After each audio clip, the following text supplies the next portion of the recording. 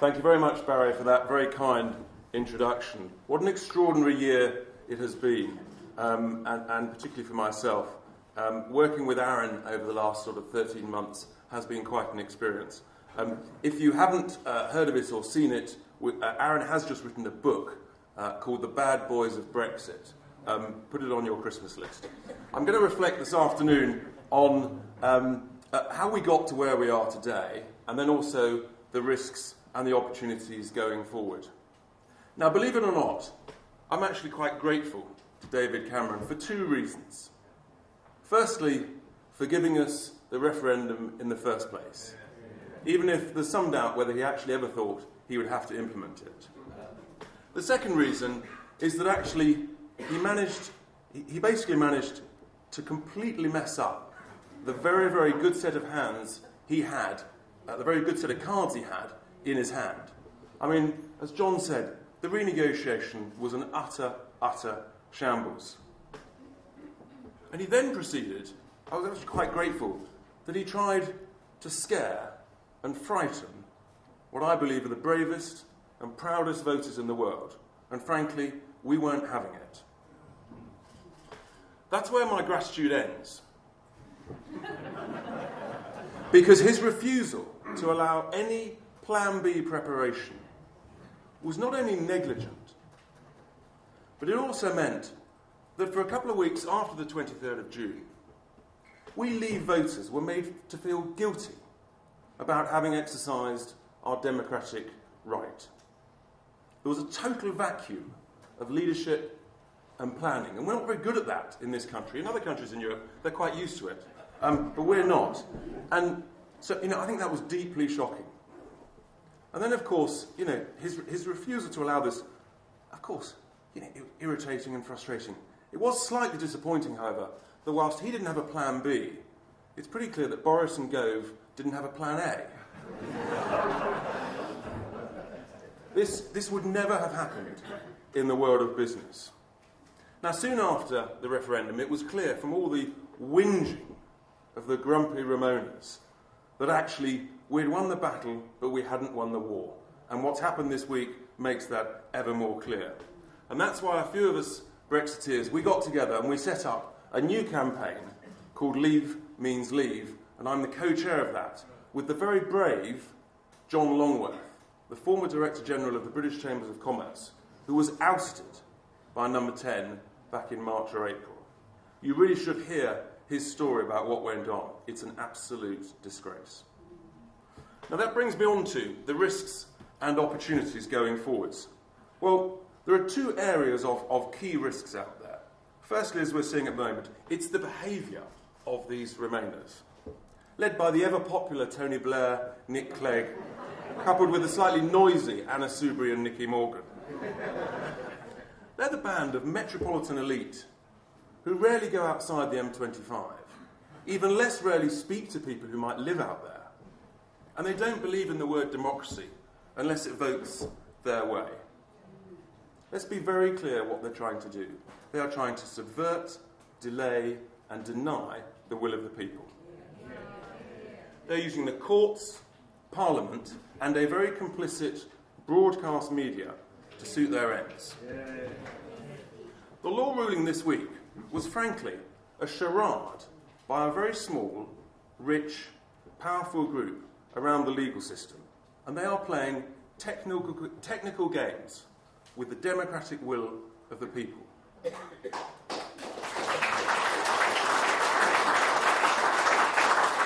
Now, frankly, they've had their fun. They should now withdraw, but of course they won't. Now, what they're doing, they are damaging our national interest. They're damaging our negotiating position with the European Union, and they're damaging our standing and credibility with other countries around the world. People now don't know whether we're leaving, staying, or, as someone said earlier, doing a hokey-cokey. And it's disgraceful. What they're actually doing, they're betraying the national interest, when what they should be doing is supporting our country, supporting our Prime Minister, and getting behind the huge opportunities that Brexit can provide. Now, we are in a bit of a pickle as we stand here or sit here today, and the best response of the Prime Minister would actually be to take the initiative back. So what she should do, in my view, and I've been talking to some Tory MPs about this, is she should have a debate in Parliament on Article 50 in the next couple of weeks. Let's cut the legs off this Supreme Court case, frankly, before it runs and runs. We can't wait another 5 weeks and then another few weeks after that. You know, her authority will wane and people's confidence and morale will sap. She can simply say, look, we agree to disagree, but let's have this debate in Parliament and let's introduce, as someone said earlier, a very simple one-line bill. We, the MPs, support the will of the people in leaving the European Union, and the only way to do that is to serve Article 50, and the government should be authorised to do so. She'd win that, and she would take back control of the initiative, and that's absolutely vital. I think if she leaves it and tries to run it until post the Supreme Court, I think that will be very damaging to her authority. And my view is we should work on the default case, which is that we'll lose the Supreme Court decision. And then where we'll be? She'll be back in the same place, which is having a debate in Parliament. So she might as well get on with it.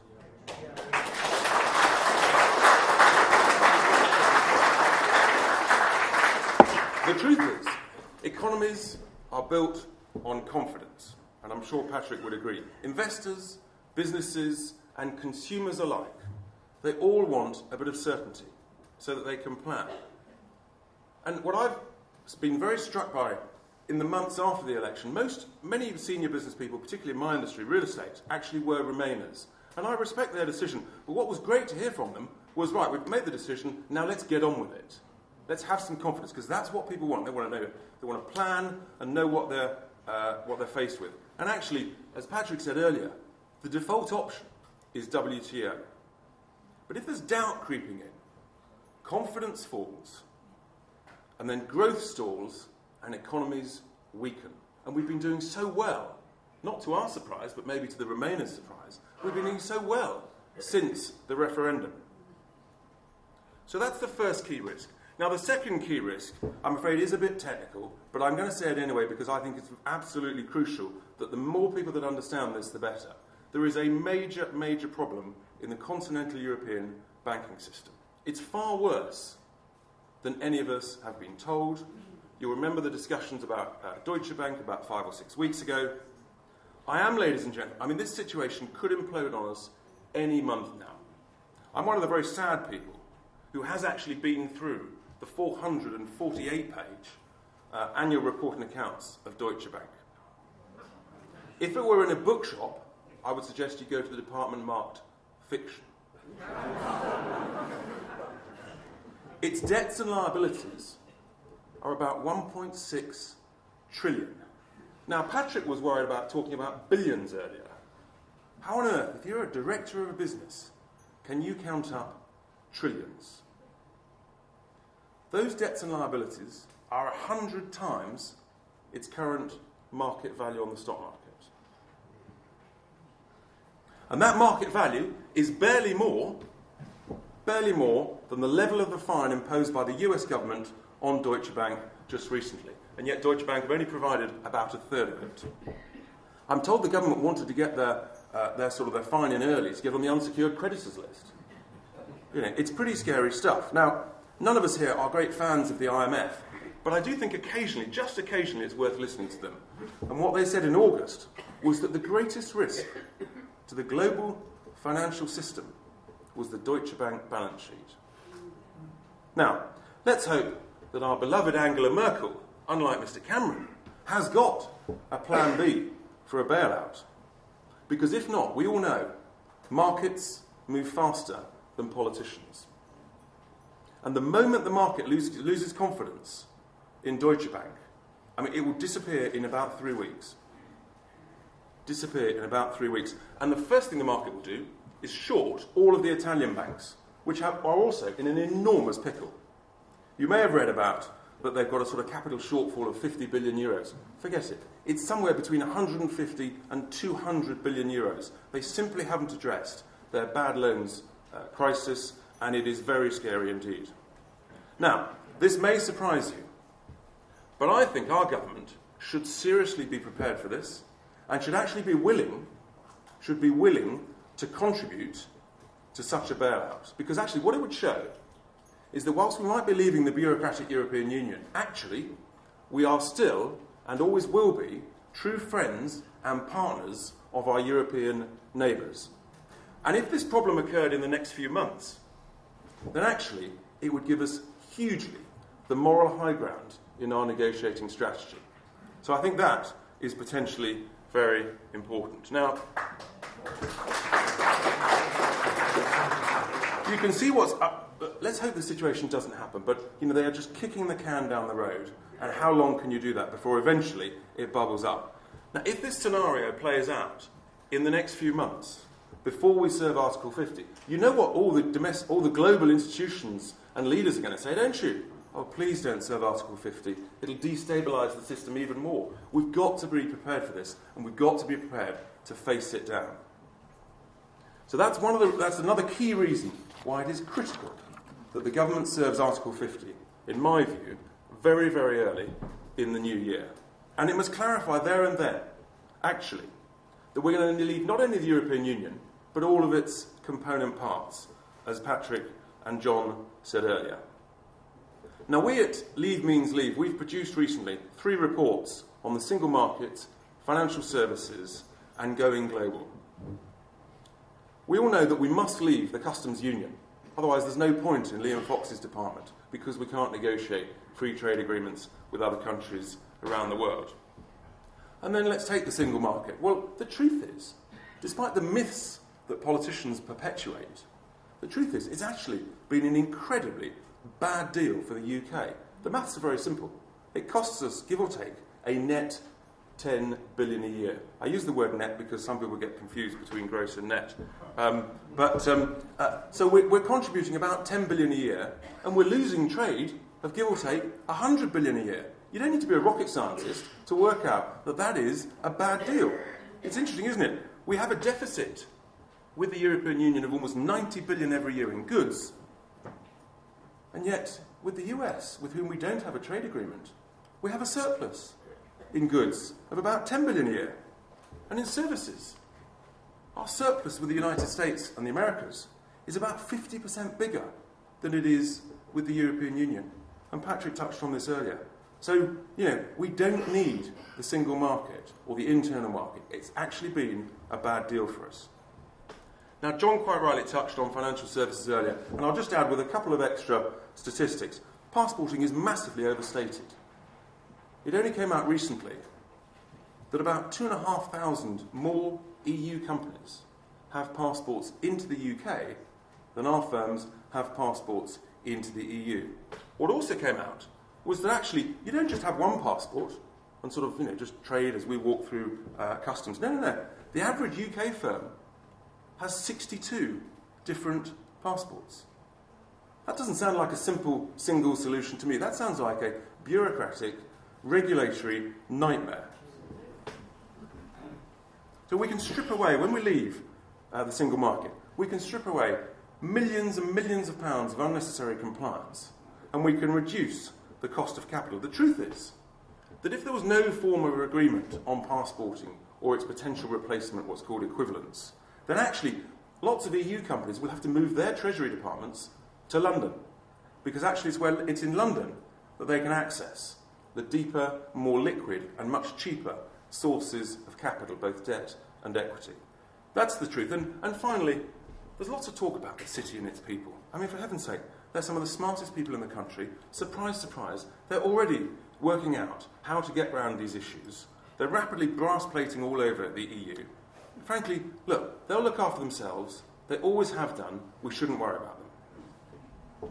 What we should be doing is getting much more excited about the opportunities out there post-Brexit. There's far too much focus on the problems and not on the wonderful potential that we have. We should let the government know, we should let the EU know that we don't need a deal. Leave means leave. We have a very simple mantra. Most business people know this. No deal is better than a bad deal. Sadly, too many politicians are not business-minded, and they don't understand that. And as Patrick said earlier, the WTO is fine, thanks, and we should use that as our default basis. Because not only would that show the EU that they've got just 2 years to reach an agreement with us, because we're off. Yeah. So that gives a very clear starting point. But it also incentivises and motivates the non-EU countries, about 24 of whom have reportedly already expressed an interest in a new trade agreement, that actually they can see tangibly the end date when we can sign.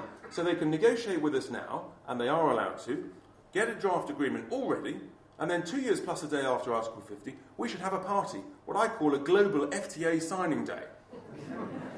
And wouldn't it be wonderful, ladies and gentlemen, if that signing ceremony was on a brand new Royal Yacht Britannia made by British manufacturers with British components?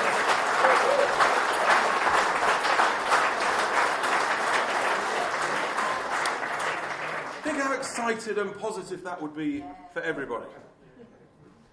The other big opportunity out there is the one that I hope the Chancellor will take very soon, which is to announce that he's going to bring down our corporation tax, not from 17% in 2020, but down to 15%.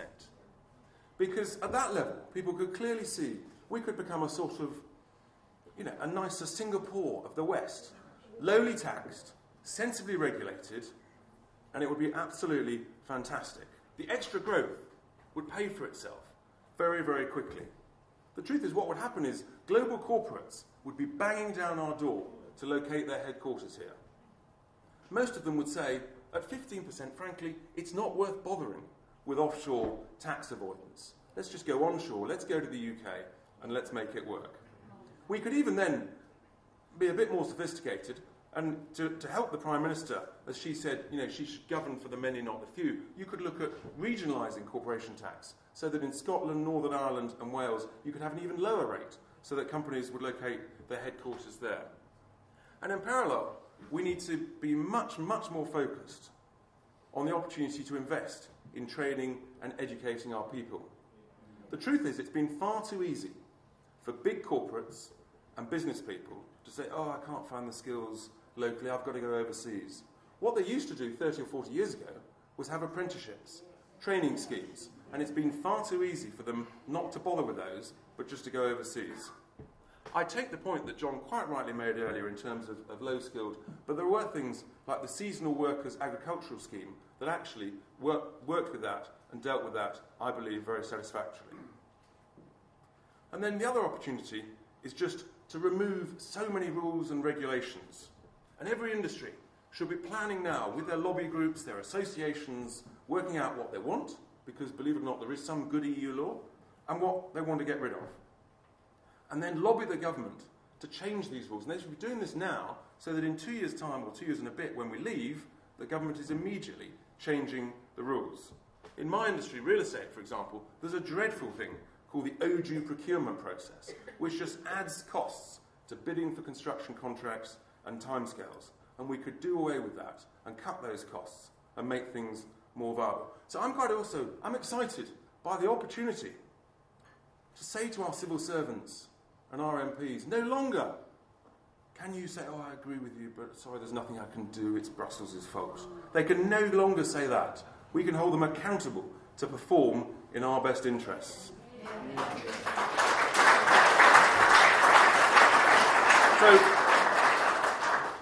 To conclude, there is all sorts of reasons, actually, despite all the nonsense this week, there's all sorts of reasons to be incredibly excited. My glass is always half full. It's never half empty. Yes, there'll be bumps in the road, but come on, let's just ride over them. Let's find solutions, not problems, ladies and gentlemen. And finally, let's think Churchill, not Chamberlain.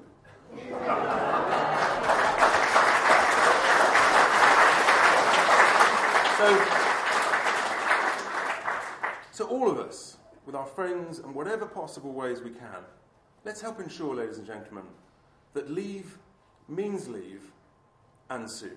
Thank you very much.